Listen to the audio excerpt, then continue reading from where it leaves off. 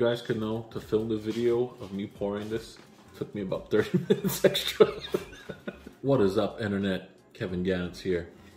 Today, I'm having a bowl of Frosted Flakes. Well, double Frosted Flakes, because these boxes are not meant for 6'4", 300-pound people. Today is March 7th, and trying to figure out what to do about the cell phone situation. For those of you who don't know, I recently sold my iPhone 12 Pro for $900, and I bought a Galaxy S21 because it was on sale for $600. I really missed Android. I really don't like Apple's walled garden prison cell of the way that Apple handles letting you use the phone and customize the phone. Since I got my Galaxy S21, it's been a blast. It's been fun to be back on Team Android, but ran into an issue the other day while recording this vlog, which came out, I think, pretty okay. I noticed that the battery life takes a huge hit while recording with the phone, with the Galaxy S21. I tend to record in 4K 30 for the most part. And then for slow-mo shots, like I did for that video, I'll go to 4K 60. Now, I'm not recording 4K 60 for 10-15 minutes at a time. I'm recording it in 10 seconds at a time at most. And that's because when I slow it down 50%, so that way it becomes a 30 frames per second video, it's gonna be double the length. So if I record, let's say, a 30-second shot, right? That turns into a 1-minute video. And if you guys watched the intro to this video, you guys will see that the shot only stays on screen for like under 2 seconds most of the time.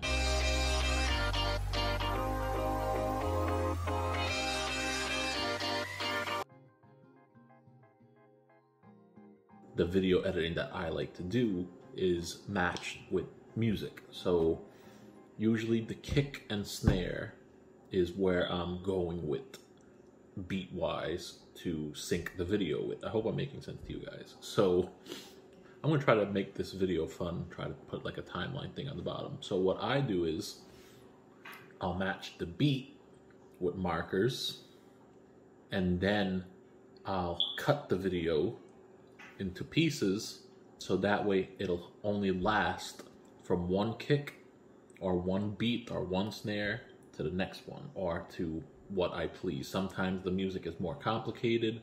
Sometimes the music has like a glitch effect to it. So there's a lot of things I like to do, but for the most part, when I'm recording 60 frames per second 4K, it's only for like 2 or 3 seconds, because that 2 or 3 seconds becomes 5 or 6 seconds, or 4 or 6 seconds. And you don't need, for the kind of videos that I'm making, super long slow-mo parts. So for the most part, I'm recording in 4K 30. And this battery life on this phone is scaring me, to say the least. Anybody else ever get that problem when they're eating cereal, like a mustache hair will just go in your cereal? Only me? But back to what I was saying, I'm only recording in like short bursts of 60 frames per second. Most of the time I'm recording 4K 30, and 4K 30 is perfect. That's what I use since, I think every single vlog that's on my YouTube channel was recorded minimum 4K 30. Some vlogs didn't upload right into 4K, like they didn't process right in 4K on YouTube, but I recorded it in 4K 30. This phone, can I check the battery right now while I'm recording? This phone, I've been recording since 6 minutes and it's already lost 4%. Now, is that par for the course? Is that decent? Is that horrible? I'm not too sure. It seems like this video is dropping battery a lot faster than my iPhone did. Spike Johnson!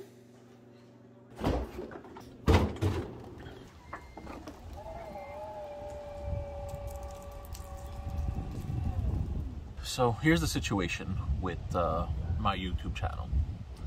I don't have a real camera. A real camera costs anywhere from $1,500 to $5,000.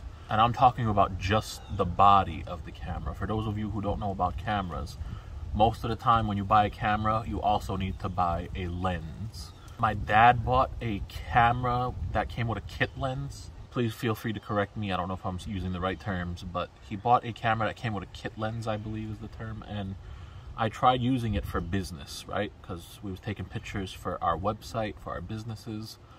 And it was the most complicated thing I've ever used. I'm good with technology. I had no idea how to use the camera. You see, filming with the phone, right? Vlogging with the cell phone is such an easy thing to do. We've been using this camera on our phones forever. We know how to use the camera phone because we've been taking pictures and videos with our phone cameras ever since the iPhone 4 came out. So we have experience using phone cameras. All we got to do is just point, shoot, fix our settings on the phone. And what's good about the phones are you're using auto settings. What that means is that the phone looks around with the camera, sees the lighting, sees everything. Like, see, if I go like this right now, everything goes in focus, the car goes in focus. But then when I put it back on me, you see how the phone just lit up my face because it's looking constantly at how to make the video look better. The situation with me was I was getting very bored of Apple. I was getting very bored of the iPhone. I was always an Android guy ever since I sold my iPhone 4. Once the 4S came out and I saw that Apple wasn't trying to innovate anymore, like it was just like slight upgrades here and there. They added Siri, which I don't know who likes Siri, but if you guys like Siri, I feel so bad for you guys. Like, Google Assistant is the most impressive, amazing piece of virtual technology ever. I switched to Android. I switched back to Android, let me say. I went from the Galaxy S6 to the S8 to the S10 to the iPhone 11 and the iPhone 12. And it just wasn't doing it for me anymore, so I switched the 12 around to 21. I got the Galaxy S21. And I love the phone so far. Like I said inside, the phone is amazing. And there's obviously gonna be a quality drop, right? You're not getting on any phone that I've ever seen on YouTube or I've tested in real life. You're not getting anywhere near as good of an experience as you are with Apple. Apple has the most smooth, consistent, most compatible camera out there on any phone.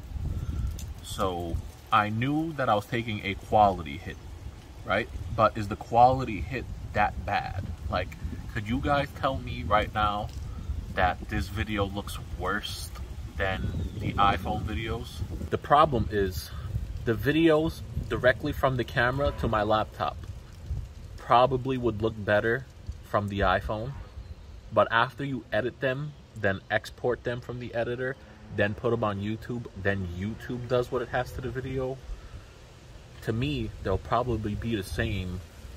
Let's say maybe if the iPhone is a perfect 10 in regards to smartphone video, maybe the Galaxy S21 will be a 8.5 or 9, which I'm perfectly happy with. I'm perfectly capable with. If that means I get to use my favorite phone operating system and I get to do whatever I want with my phone and I can make crazy setups like this, it's worth it to me to drop a little bit quality down from the iPhone 12 Pro to the Galaxy S21 if that means that I have full customizability of my smartphone.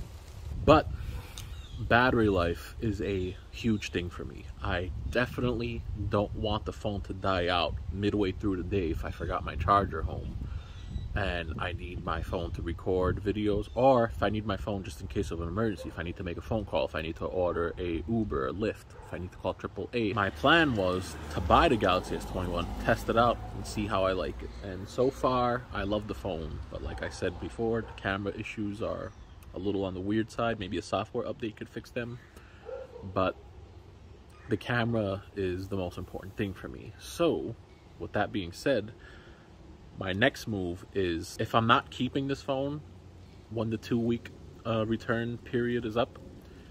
If I decide to return this phone, my next move would be to get a Google Pixel, either the 4a or the 4a 5G, probably the 4a because it's cheaper, to get the Google Pixel and then get a dedicated vlogging camera that has auto mode on it, something like the Sony ZV-1 that I've been seeing a lot about. I loved my iPhone 11 Pro. It was tiny, the cameras were amazing. The iPhone 12 Pro got too big, it got worse battery life, and then I don't like iOS. I'm not a fan of iOS.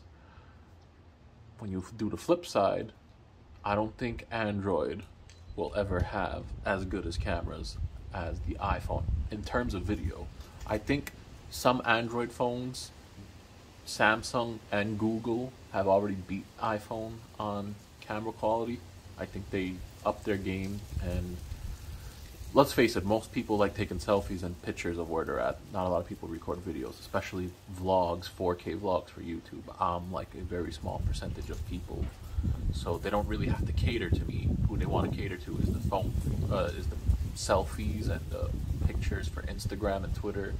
That's who they're catering to, so video is not as important as it should be. This video, just in case you guys don't understand, I'll try to put it in the title so you guys don't have to get to this part of the video to understand. This video is me testing out the phone and seeing how much battery I could have with this phone. See how the quality looks when I export this video to YouTube in 4K, and see how this video looks watching it back on a 4K TV. If you guys can do me a favor, it would mean the world to me. If you guys could leave a comment below, please let me know. Do you guys see a difference from this video, from this vlog, to my previous vlogs? Anything that you could tell differently. I've caught a lot of stuff already. Not major, not deal-breaking stuff, but like, I've noticed things. But I want to know if you guys are noticing them as well. Maybe I'm just being a perfectionist. Would you say that these videos are good enough? Would you still watch my vlogs coming out in the future if all of them were recorded with this phone? Let me know. I'm going to do a final rear view camera video, and we're going to end the video there.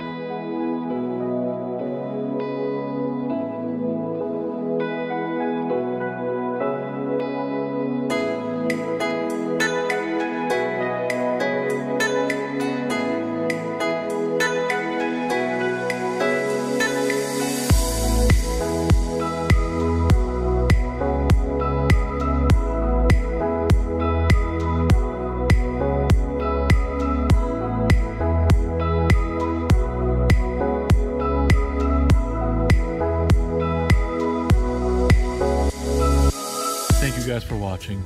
Hope you guys enjoyed the video. Please leave a comment below. Let me know what you guys think so I can know what to do. I only have a few days left to test out this phone before the return period is over, and then I'm stuck with it. So it would be nice if you guys could help me out with this one. I'll see you guys in the next vlog. Peace out, stay safe, God bless. Catch you guys next time.